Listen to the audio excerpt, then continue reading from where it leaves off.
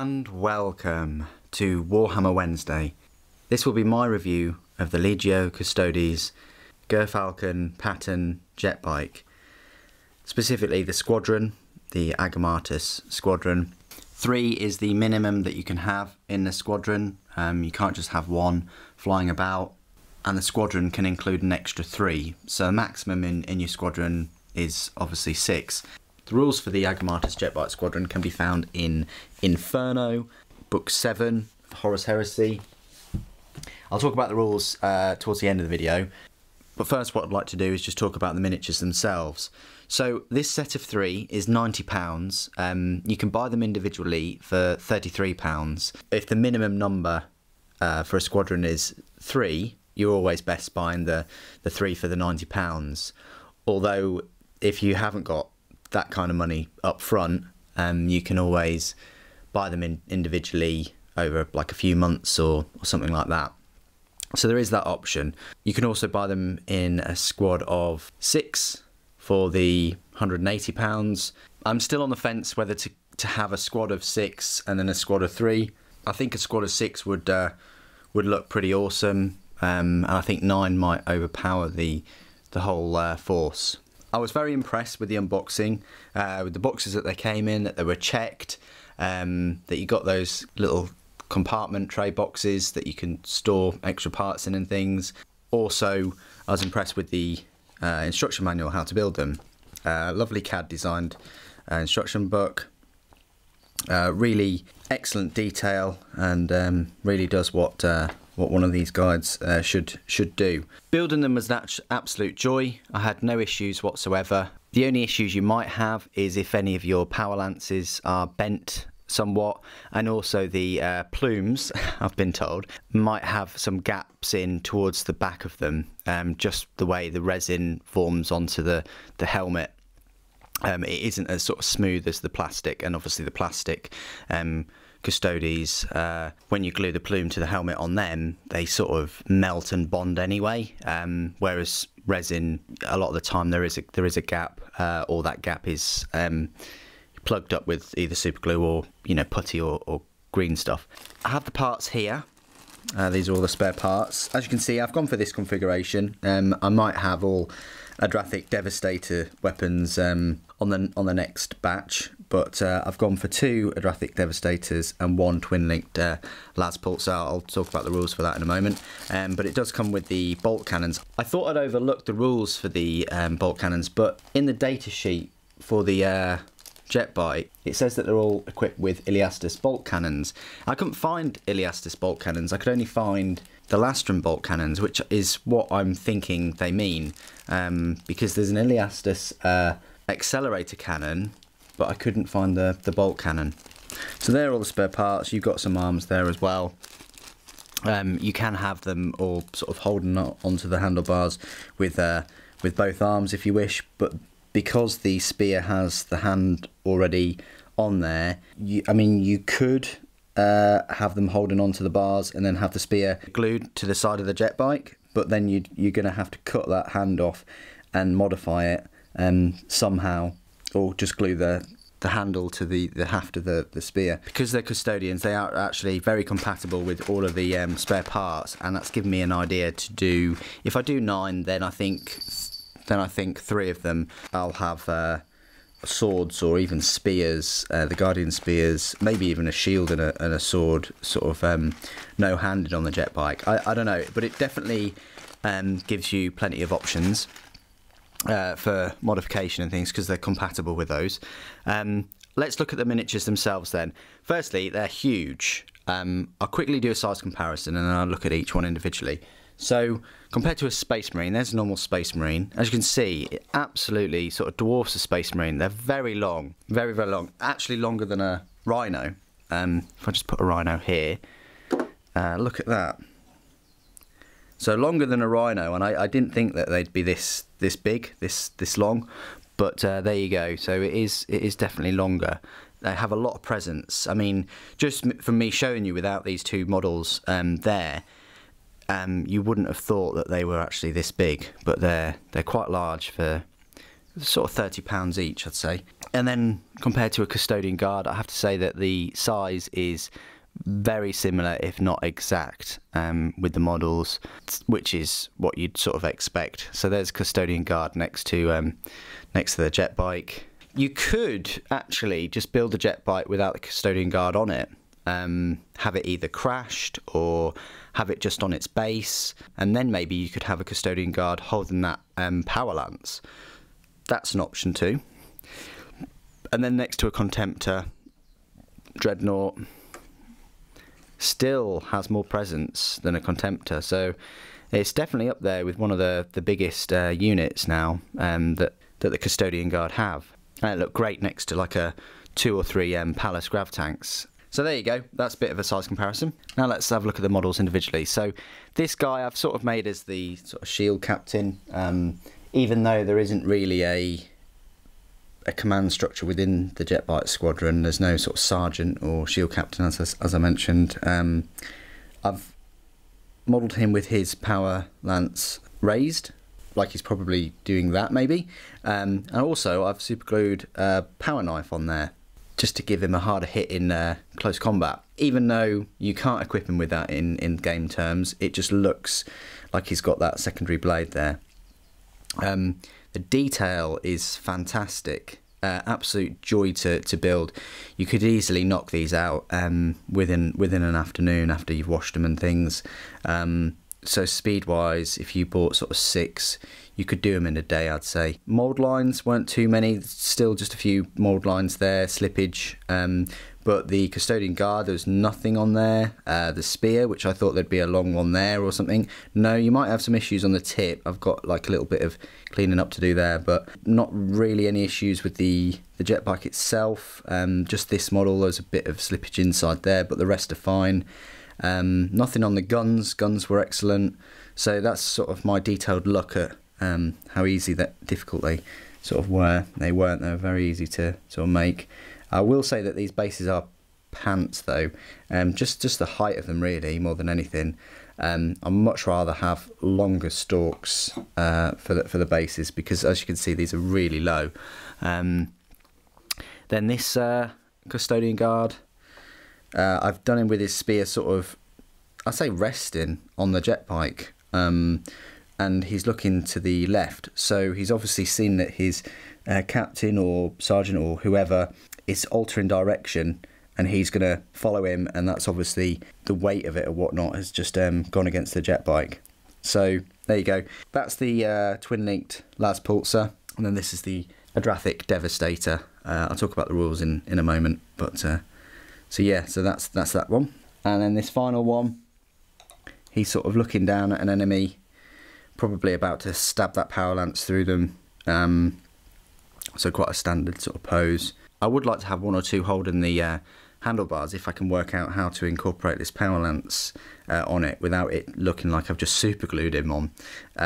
But there you go. So yeah, absolute beast of a weapon.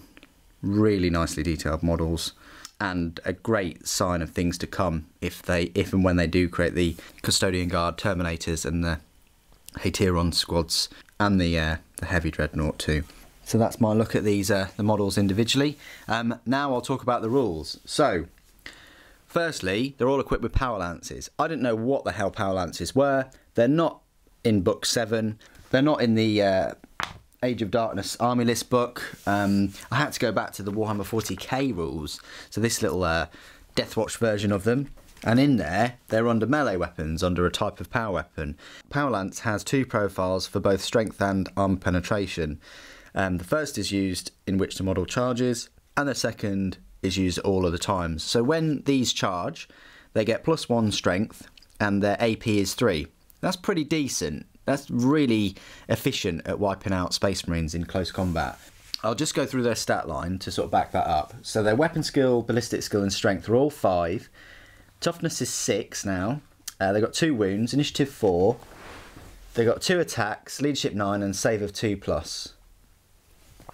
So charging, they'd have the 3 attacks against sort of like Legion Space Marines. The only downside is that they're going to be attacking at the same time, which is, I would have liked to have seen them be initiative 5, like their you know, custodian guard on foot counterparts, but still, that would have made them immense. So yeah, so say they're getting 3 attacks each. So that's your 9 attacks, 3's up to hit, and then their strength is +1. So they're now wounding on a 2+ because their strength goes from 5 to 6 on that first round, and with AP3 they're knocking everything out. So pretty much you could say almost half of your you know, 20-man squad is gone just from the first round. However, they're not going to fare very well in the second round. So in a squad of 6, they've got a good chance at wiping out a Legion squad, or definitely whittling it down an awful lot. But then in the second round of combat, they're going to be a bit unstuck, because their strength is now the user, so it's 3s to wound, but their AP now goes up, which is bad, to 4. So they're not going to be, I say, you know, instant killing Space Marines anymore. So they might be bogged down both by initiative and the number of attacks. Remember, all those Legion Marines will get their attacks back, and you might have 1 or 2 in the squad that have a power weapon or 2.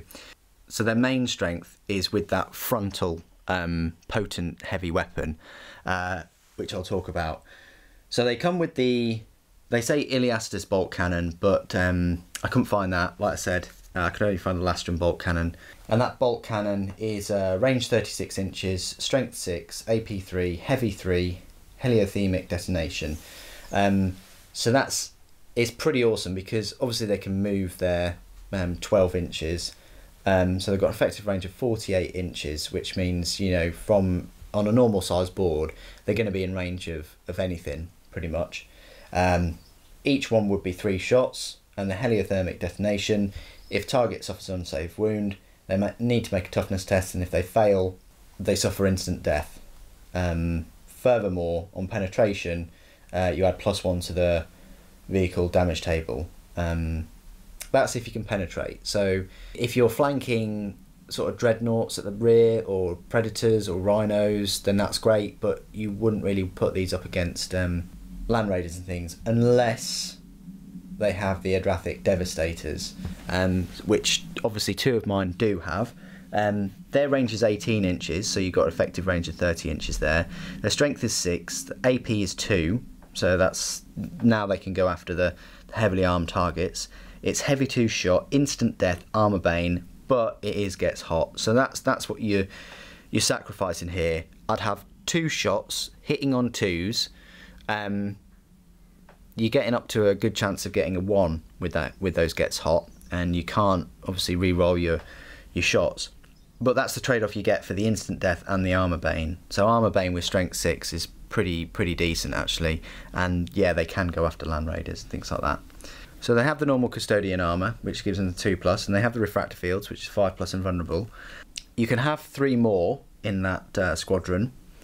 They can all be given melter bombs, which again gives them more of a punch in combat against, say, if a dreadnought grabs them and tar pits them, or if they assault a vehicle and they want to get rid of it a bit quicker than usual, or if they just want to assault a fortification or something.